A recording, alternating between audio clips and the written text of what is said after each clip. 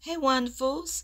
Here we have Kenya practicing for her Magic City halftime performance. Yes, yes. She enlisted her friend Manetta. You all know Manetta, the one that introduced her to Roy. Yeah. She's helping her with the choreography.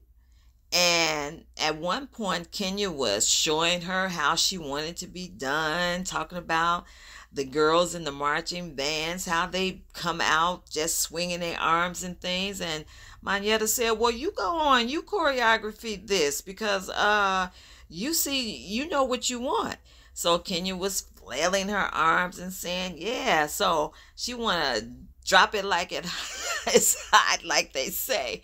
She want to drop it like it's hot because she see the girls in the marching bands come out there with their what do they call it? She said their capes on. They come out there with their capes on and flinging it.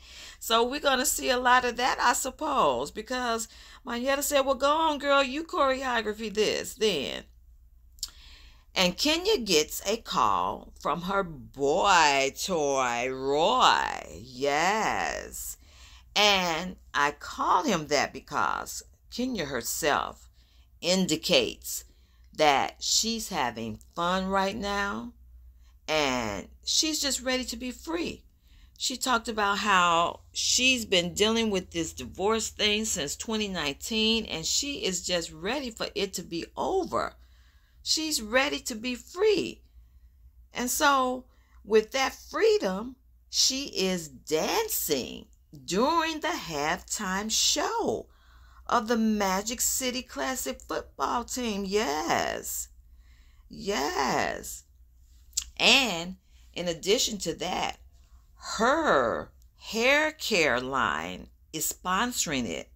So she's going to be out there broadcasting for the Kenya Moore hair care line. So I'm so happy for her. I am so happy to see Kenya in this place of joy. Yes, I am. Because what she went through with her ex, Mark, it's just sad. It's sad. And I mean, I saw it coming to this.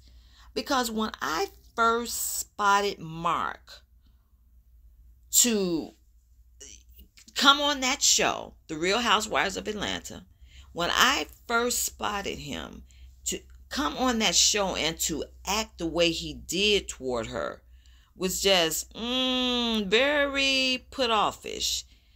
And I called him an opportunist, in my opinion.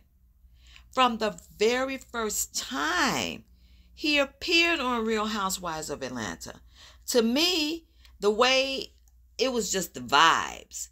I mean, he didn't give off the I'm in love with Kenya vibes. I mean, he was distant. He was standoffish. I mean, so much so that others had begun to notice it. Yes. People kept saying, Mark is just an opportunist. Mark is just a storyline. I mean, really, those are the things that they were saying.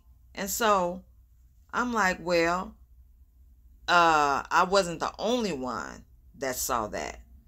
And everybody really likes this new Kenya. Yes, they're commenting all the time that they like this new Kenya, and Kenya is giving off good vibes this season around. And yeah, with that good energy that she is displaying now in this new season, many good things can happen for her. And so we all already see that taking place for her.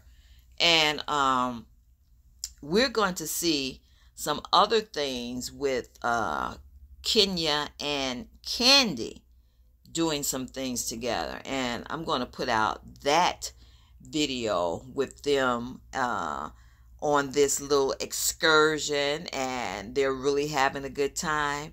But right now, yeah, Kenya is practicing for her performance, and she's having a really good time, and we are all happy to see this for her. I'm telling you, she went through enough with that man, that ex Mark, until it's time for her to really be free and really enjoy the fruits of her labor. Yes. So go on, Kenya girl. Get your happy on. We are here for it. Okay? Okay, wonderfuls. Talk to you later.